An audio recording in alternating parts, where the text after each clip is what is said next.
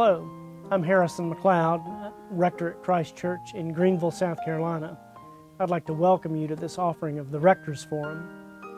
Before we resume our study of the Gospel of Matthew, let me offer a prayer for us to begin our time. Let us pray. Gracious Father, whose blessed Son Jesus Christ came down from heaven to be the true light which gives life to the world, evermore give us this bread, that He may live in us and we in Him, who lives and reigns with you in the Holy Spirit, one God, now and forever. Amen. As I mentioned, we are continuing to look at the Gospel of Matthew, and today we'll pick up where we left off. We've gone through chapters 5, 6, and 7, which are the Sermon on the Mount. And then we turn to chapter 8. And so before we turn to chapter 8, I'd like to sort of provide just a little bit of context. When I think about our worship services together here, we always offer a confession in the Episcopal Church. And we pray for things we have done in thought, word, and deed. Pray for forgiveness. That's so important because what Jesus tells us in the Sermon on the Mount at the beginning of chapter 5 is that if we've thought about something, then in fact perhaps we've committed that sin. We don't actually have to act that out or to say what's on our mind, but if we have the thought, then perhaps we're guilty, and so we experience remorse for those things that we have done in either thought, word, or deed. Things done or left undone. So we recognize we've all done things we perhaps should not have done, and we've not done things that we ought to have done. And then principally we've not loved God with our whole heart and mind, and we've not loved our neighbors as ourselves. So if we look at those components of our confession on Sundays, then we really touch on aspects of the Old Testament, the New Testament, specifically the command to love God with your whole heart and mind out of Deuteronomy, and then out of Leviticus to love our neighbor as ourselves. So we really concentrate and think about word and deed. In fact, our worship service on Sunday in the Episcopal tradition is divided up into two parts. We call the whole service the Holy Eucharist. The first part of the service is called the Liturgy of the Word, and we hear God's Word. We meditate on God's Word. We enter into conversation with God's Word. And then we turn our attention to the altar, to the table, and we experience in deed through receiving communion and sharing communion what we've just experienced through word as we've studied the text. So even our services are bracketed with word and deed. It was not surprising at all that when we come to chapter 8, which follows the Sermon on the Mount, what we discover here is Jesus beginning to act out His earthly ministry in tangible, visible ways within the community. So we spent 3 chapters 5, 6, and 7, listening to Jesus offer God's Word, and here in chapter 8 we're picking up God's deed. So if we look at chapter 8, what we discover first is Jesus comes down from the mountain, and the first thing that He does is cleanse a leper. I think perhaps those of us who are even a little familiar with the gospel know that the lepers within that Hebrew community would have been the outcasts. They would have been the untouchables. They would have been ritually unclean, and so banned from public worship. And because they're banned from public worship, in a sense, they're really cut off from their relationship with God. It's significant that Jesus' first act of public ministry is to cleanse a leper. So right away we see that Jesus' ministry includes the outcast. The second thing that we see in chapter 8 is Jesus healing the servant of the centurion. The centurion would have been really the incarnation of all that the Hebrew people considered evil. The Romans were the oppressors. They were Gentiles. They were people who bowed down to the emperor and worshipped a god other than the God of the Hebrew people. So we see in these two instances, first, Jesus reaches out to the unclean and the outcast, and then he reaches out to those who would have been just the antithesis of everything that the Hebrew people would have considered holy.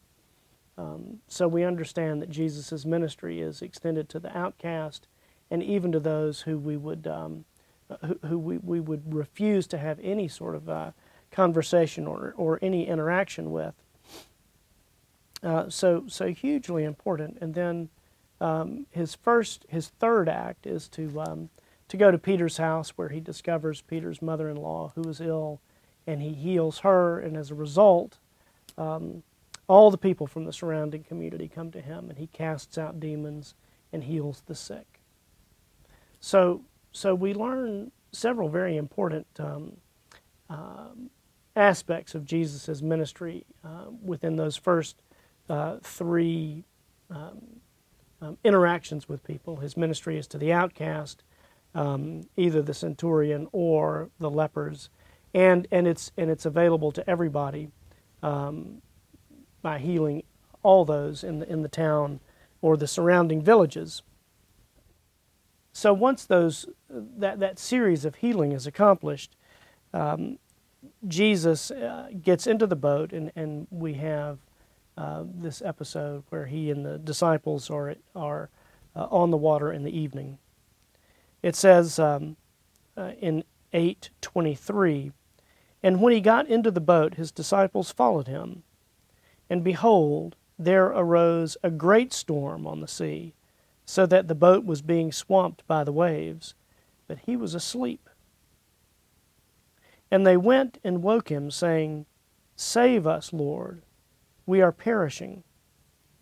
And he said to them, 'Why are you afraid, O men of little faith?' Then he rose and rebuked the winds and the sea, and there was a great calm. And the men marveled, saying, 'What sort of man is this, that even the winds and the sea obey him?'" It's really a marvelous story. It's really one of my favorite stories out of all of Jesus' life. Here, the disciples are in fear for their lives. They're being cast about on this little fishing boat, and Jesus is just completely at ease, asleep in the back of the boat. And as they fear they're about to be swamped, they wake him. And it's interesting that what they say to him is, "Lord, save us." And if we think about Jesus' name in Hebrew is Joshua, which really comes from the Hebrew or the Aramaic that means God saves. So they call out to the person named God saves to save us, God. It's a wonderful sort of instance in the life of the disciples where the very name that they invoke is the very thing that they want.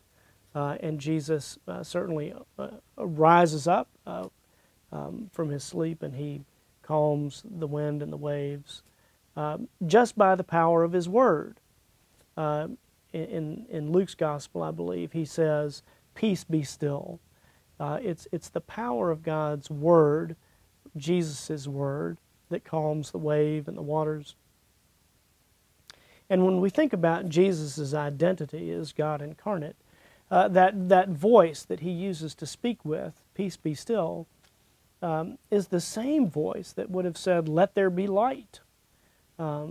So it's unmistakable that if God can create out of the chaos at the very beginning this beautiful creation, then certainly it's not too much to imagine that God's voice and the power of his presence would be able to calm the wind and the water, just as it did in the very beginning. It's a beautiful and powerful sort of image. I think this is a particularly important story for us because when Jesus rebukes the disciples, he says, "O you of little faith." He doesn't say, "O you of no faith." The disciples have enough faith to turn to Him, seeking refuge, seeking safety. And He recognizes that. And I think that's important for us because how often are we being tossed about on the waves or the water of life? How often do we find ourselves in a time of conflict or stress or anxiety, perhaps in the middle of a pandemic, and we wonder, how are we going to navigate our way to shore? How do we get out of this? And perhaps it's in those moments of great conflict or great stress that our faith is challenged, and we may discover that we don't have quite as much faith as we thought we had. And so I can hear Jesus' voice coming to us, "Oh, you of little faith." And what's so beautiful about that is our lack of faith is made up by Jesus' abundance of faith, and God prevails and gets us through that conflict safely to shore. I think the challenge in a situation like that is that we tend to, just as the disciples did, they are looking out the front of the boat or the sides of the boat, and they see the wind and the waves, and they're terrified, and they turn to Jesus and ask Him for something. That is a beautiful metaphor in my thinking, because when they turn to Jesus, the Greek word for that would be metanoia, which means repent, which really just means turn around. The disciples are looking out at the turbulence of the world, at the chaos, when they've got God incarnate in the boat with them. So they're really focused on the wrong thing, rather than being consumed by the anxiety or the turbulence of the wind and the waves, the water all around them. What they should be focused on is the fact that they've got God incarnate in the boat with them. And if God is with us, then who's against us? So it's a beautiful sort of image of Jesus' faith and our faith coming together to create a new and redeemed situation. It's an invitation, a gentle invitation to repentance, to turn around and face God, face Christ, and enter more fully into relationship with Him. So I think it's a beautiful sort of episode out of Jesus' life, and I think provides us with a kind of strength and confidence that no matter what we face it with the risen Christ, and with the risen Christ with the power of the resurrection. So I think we can see in this little episode word and deed coming together in a way that is really beautiful and profound. I think it really harkens back to where we were at the beginning of this particular episode of the Rector's Forum, where I talked about word and deed, and that Jesus begins with the word, but then acts that out through deed.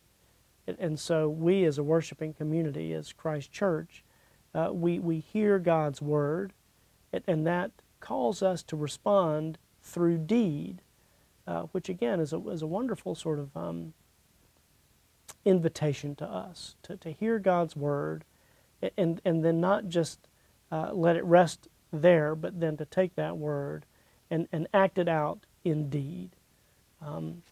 I certainly believe that's how we're called to respond as Christians, to enter into that relationship, to experience the joy of God's presence with us, speak of that in word, and then enact that in deed. So we'll continue, and we'll see more of Jesus acting out that ministry, acting out that word in the successive chapters of Matthew's Gospel.